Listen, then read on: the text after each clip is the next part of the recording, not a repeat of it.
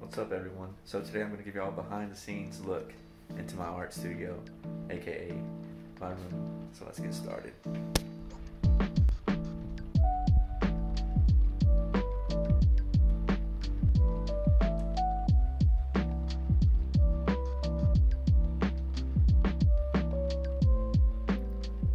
So first things first is my desk, which is actually a kitchen countertop that I bought from IKEA. I saw someone build one on YouTube, so I did the same, which is basically just add some metal legs to it and that's it. But it worked out great, you know. I have two monitors and I just needed something big enough to hold all my shit, and I think it worked out pretty great.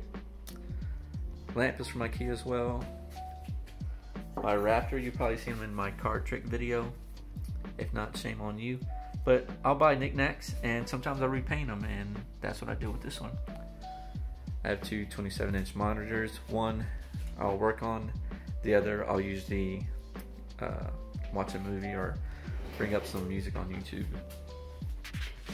And a lot of people ask what I draw on digitally, and this is what it is. It's a Wacom drawing tablet. So what I do is I draw here, and then everything that I draw shows up on this screen.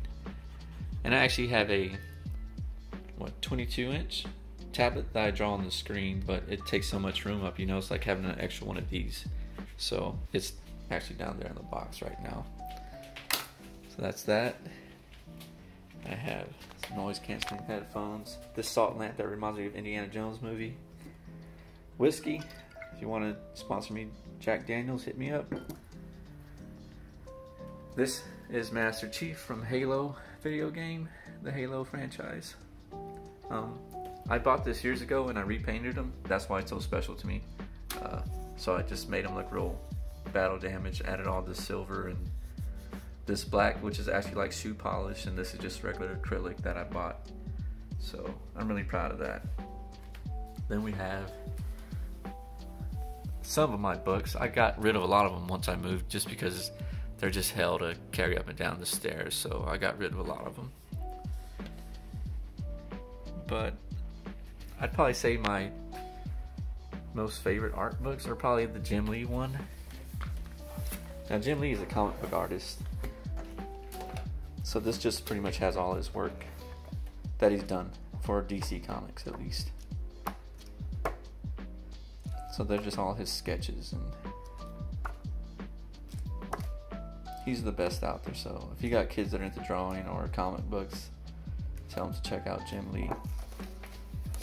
And then we have this one, Guillermo del Toro, which is, it just has a lot of his diaries from his movies and sketches that he made. So if you haven't checked out any of his stuff, be sure to. Hellboy's a good one. Pan's Labyrinth. Great books to have. Some posters. This actually my friends made for me.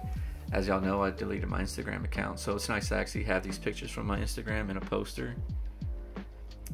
But the sad thing is, when they gave it to me, I left Austin and I forgot it, and I left it there for like 2 months. So they were probably mad at me, but we got it back. That's from The Shape of Water. And what else do I have? These are my sketchbooks. I'm not going to go through them, but I think this is like the only one that I've actually filled up every page, and the rest are all just like halfway filled. The thing is, I'll work on one and then I'll hate the sketches in them, and I'll just buy a new one and just like forget about this one because I hate it, you know. And I think a lot of artists are like that from what I hear, so I don't know, it's kind of weird to explain. But I have more books this way, and these are mostly like my how to draw books. How to draw. But yeah, it's a lot of good ones. This is a book that I actually finished reading. This, oh hell, it's not a drawing book or anything, just it's fantasy, but it was really good. So if you're looking for a good book, there's one. But the reason we're here is because